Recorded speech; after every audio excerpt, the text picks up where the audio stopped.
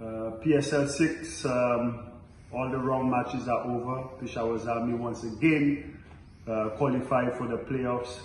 Congratulations to my team for being the first team in the PSL to have qualified in every 6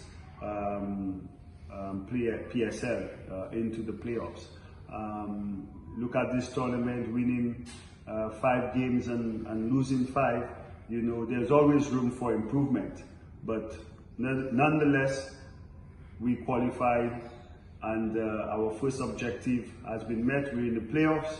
We're looking we are playing Karachi, which we are ready for, but the main goal right now is to win our 2nd PSL title. I know that will mean the world to our fans, and especially my players, and also our boss, Javed Afridi.